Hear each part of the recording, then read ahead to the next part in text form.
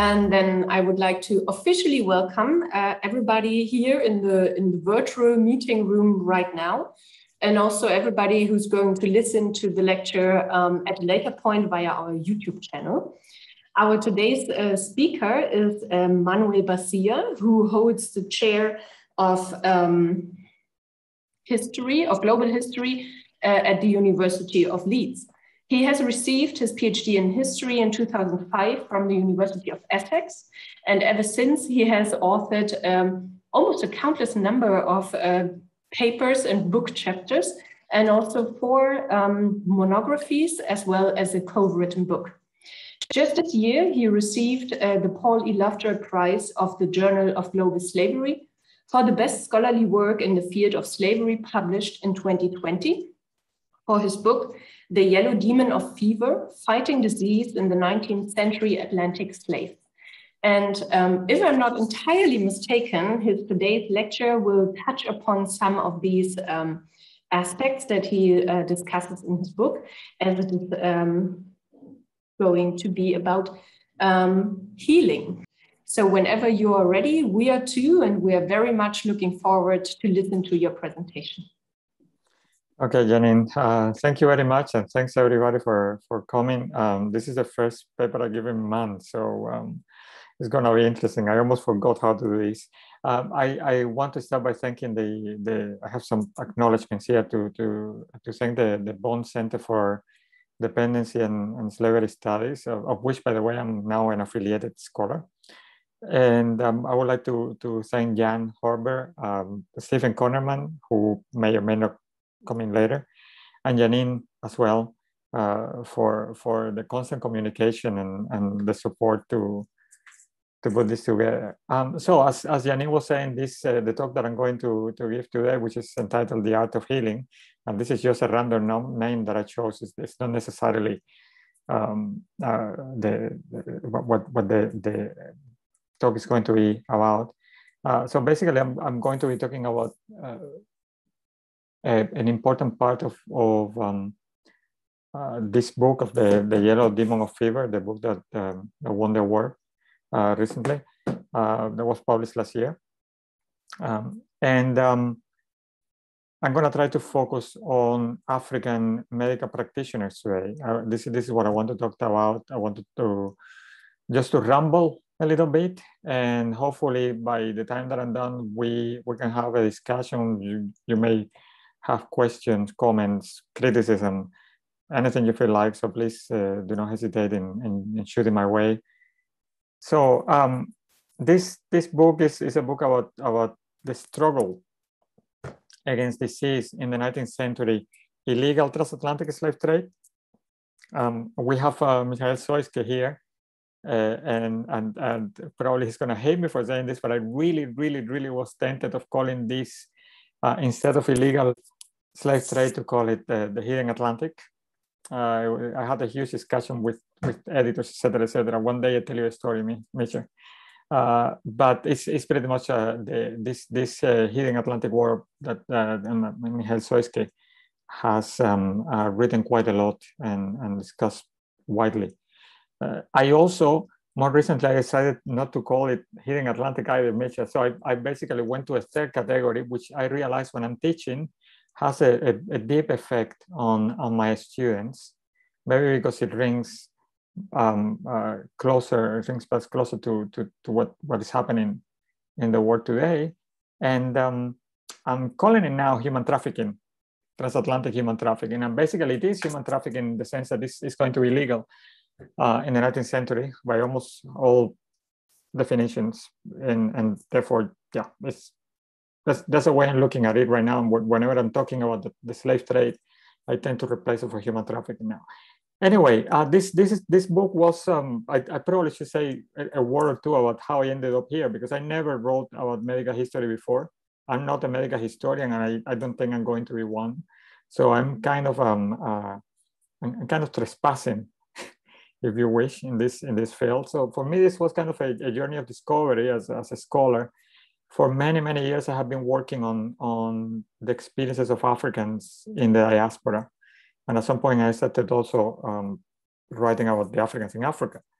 And over all these years, since the 1990s that I started working on archives, I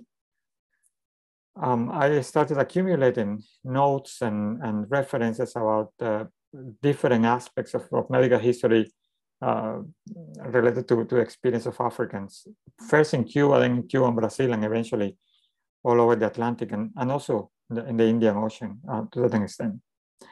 And so at some point, I actually faced myself, I found myself trying to make a decision, or having to make a decision of whether I would write something about this. I had enough material to write. It was clear to me. I didn't have a clue of how to go about it, by the way, but I had a lot of help. I had a lot of people who actually gave me hints and share bibliography with me and theory, etc.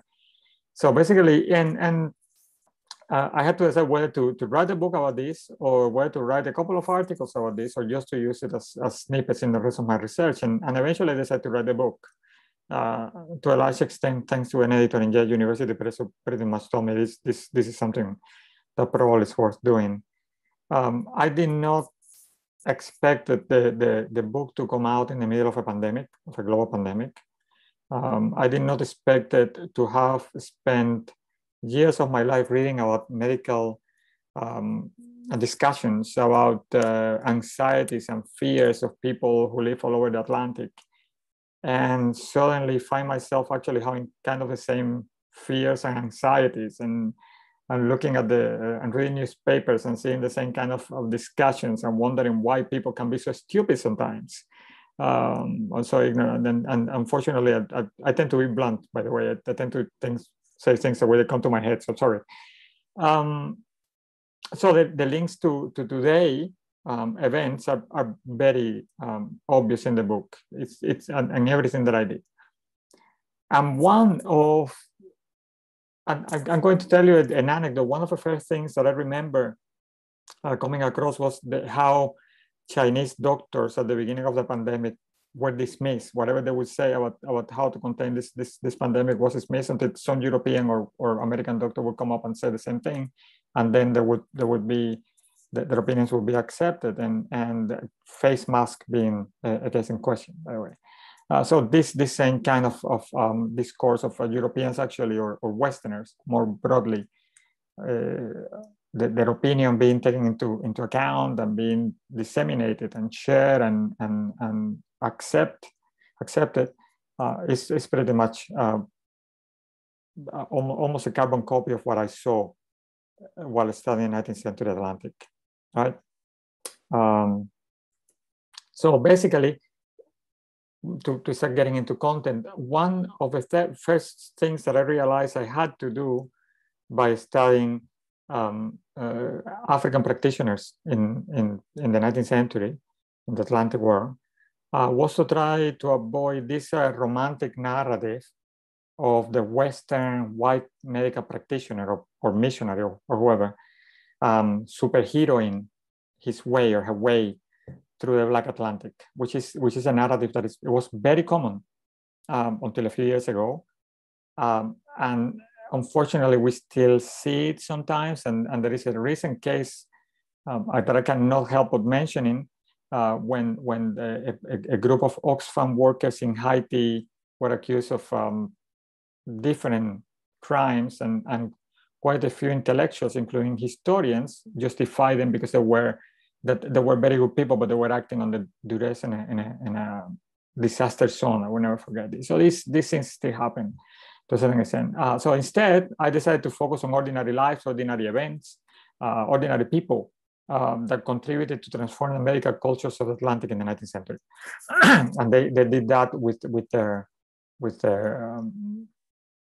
knowledge, basically. So this is a transnational, transimperial history, if you wish, in which Africans they are in an equal ground with Westerners in this period. So these people, they actually had to deal with a lot of diseases that they were hard to diagnose, hard to even identify.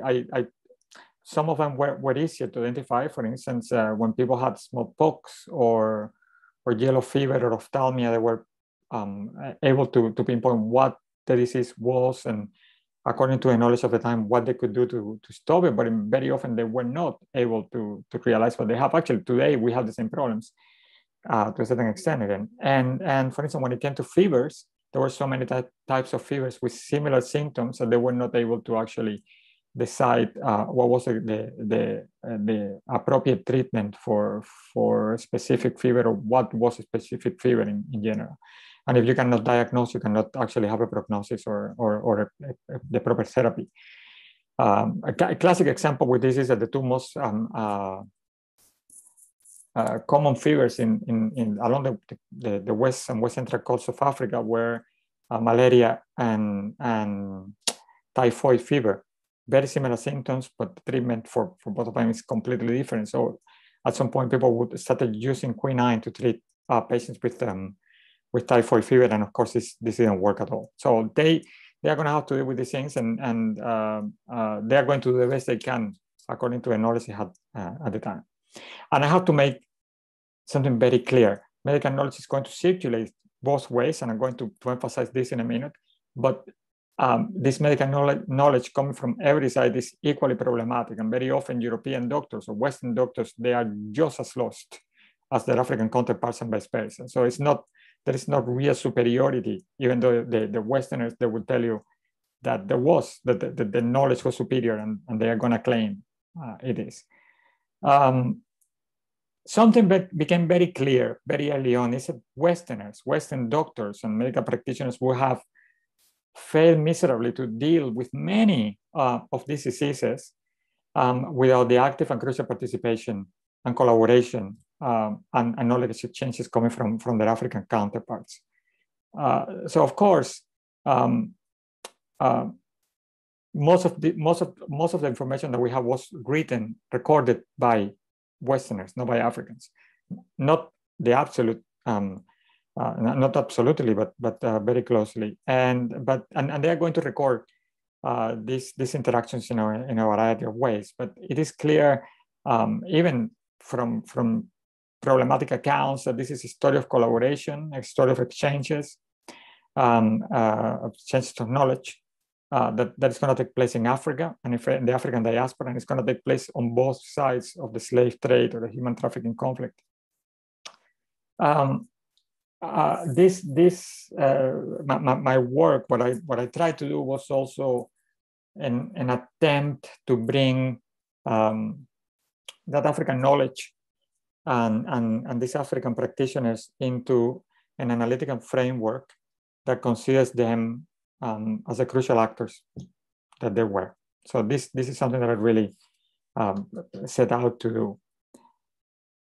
So the Africans, of course, were perceived as backward. They were very often called uncivilized, heathen, and Africa, of course, as you probably know, even today, in many quarters, was considered to be a dangerous place, especially for white people, a place where people didn't want to go to, Africans where people they didn't want to come into contact with as well.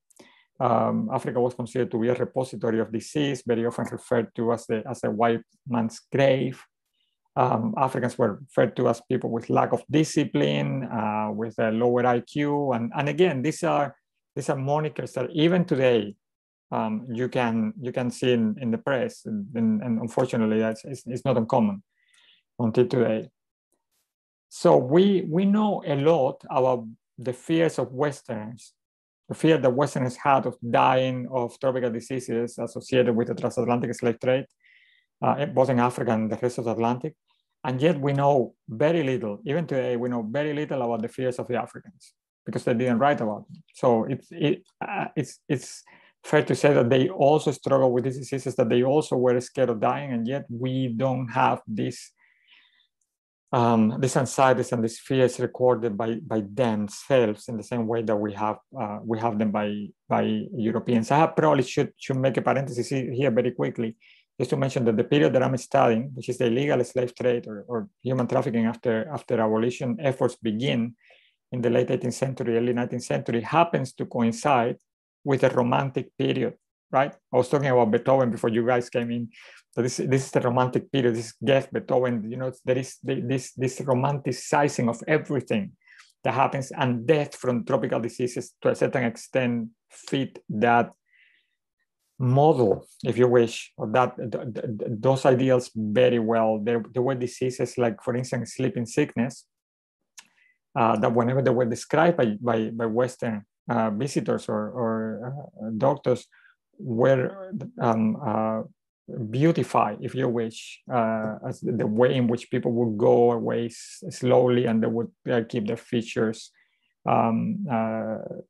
still very much as if they were alive. They were like becoming statues. You get all these descriptions. Some other diseases, of course, like dysentery, were never had nothing to do with Romanticism. So in order to look into African practitioners, I focus on 3 specific spaces, and the reason, the ways in which I divided these spaces were determined by the amount of information I had about each of them. So I looked at slave trade ships and factories altogether. I looked at anti-slave trade ship patrols, and I also looked at anti-slave trade reception centers, the places where liberated Africans were taken once they have been taken away from human traffickers. So the slave, all 3, by the way, are aware contact zones in the sense of Mary Louise Pratt's concept, places where people came together, people from different cultures, different backgrounds, they came together and they exchange words, they exchange body fluids, they exchange food, knowledge, etc., etc. So on the slave trade ships and factories, there were particularly poor medical facilities, almost always. There was a very poor medical provision, and hygiene and overcrowding. Poor hygiene and overcrowding were very, very common.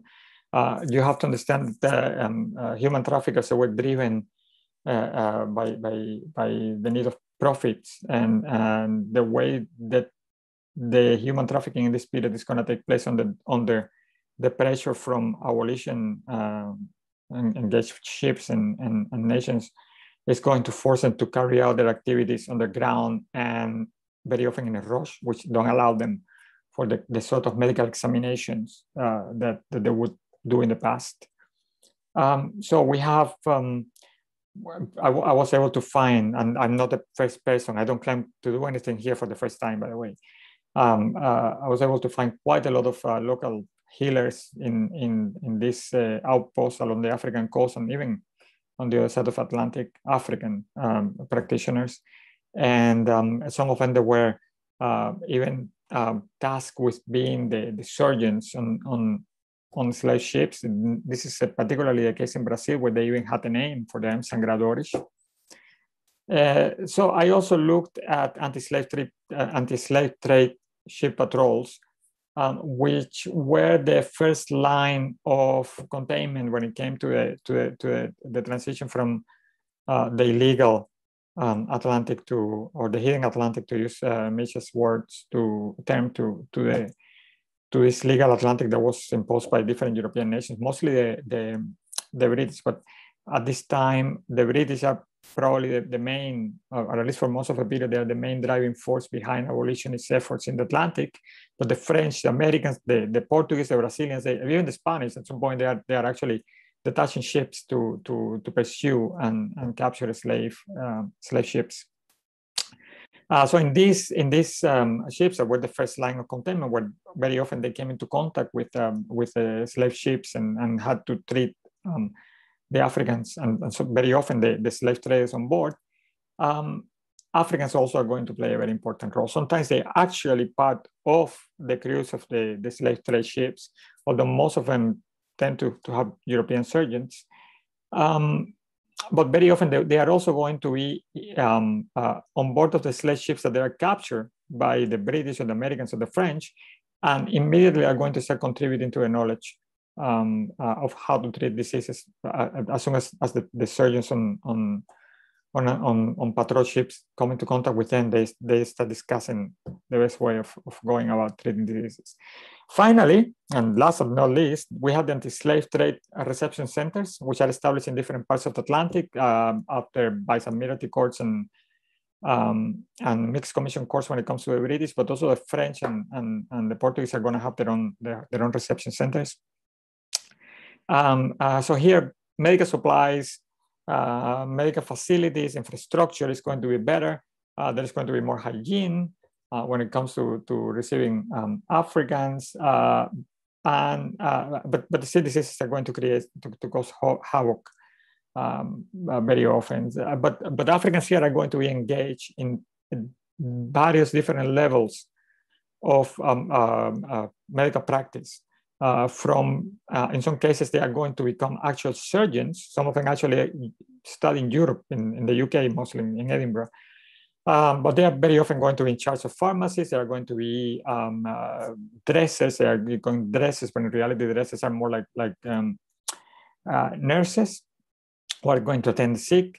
They are going to be tasked with the most difficult work in hospitals and in the reception centers in general. And their skills sometimes are going to be recognized and sometimes are going to be mocked by Europeans, right? So one of the ways these Africans are going to contribute to the changes in medical cultures in the 19th century is going to be through their pharmacopoeia. They are also going to have surgical knowledge that is worth mentioning here, and I will get there. But the knowledge of plants, of medicinal plants, is going to be fundamental, both in Africa and in the Americas. And there is this brilliant book by Judith Carnett and Rosomov, in which they actually examine the medical transfers or plant transfers from Africa to the Americas, which they, if I recall well, they refer to as the Americas is kind of a mirror, a botanical mirror of Africa. And to a certain extent it was. Both continents were together until the Cretaceous, I think, in the Western Gondwana supercontinent, and there are plenty of plant genera and families which are either the same or they complement each other. So this knowledge of medicinal plants is going to be recorded by Westerners who are going to visit these places and are going to leave quite a lot of information about the function. There are plenty who do so in Africa, plenty of them. Portuguese like Travassos Valdés.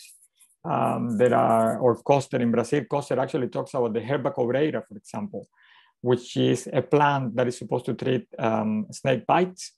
And he actually makes very clear, his opinion is that this is an African plant that is imported from Africa and that is being kept in a very specific sort of container because they could not make it grow in Brazil. So every time that he saw it in a specific kind of container so that it could be they could continue to use it. And in Africa, all over the place, Winterbottom, almost every British doctor is going to refer at some point to the way in which Africans had amassed and developed this knowledge of botany in their native societies. So basically, Africans are going to provide an entirely new amount of possibilities when it comes to botany for medical treatments and therapies. Daniel, for instance, and Travassos Valdés, both of them are going to describe how they also process and prepare the medicines from these plants. Okay, so this information is there, it's written, and yet very often they are going at the same time to undermine African knowledge and African practitioners, and it's going to become almost like a sport. Right? They are going to do it because they have to. It's almost compulsory at some point in the narratives to either undermine or, more often than not, mock, make fun of African practitioners. And these accounts are going to be produced both by slave traders on occasion and for those opposed to human trafficking in the period. These accounts are going to be, I have no other words of putting it really. They are going to be racist. They are going to use condescending epithets like quacks, witch doctors, juju men, charlatans. as I said before, very often they are going to mock any sort of ritual, religious usually, ritual that is tied to medical practices, like for instance, dancing or any way of dressing that medical practitioners are going to feature. The Lander brothers, for example, they are going to call them idle, lazy fellows, and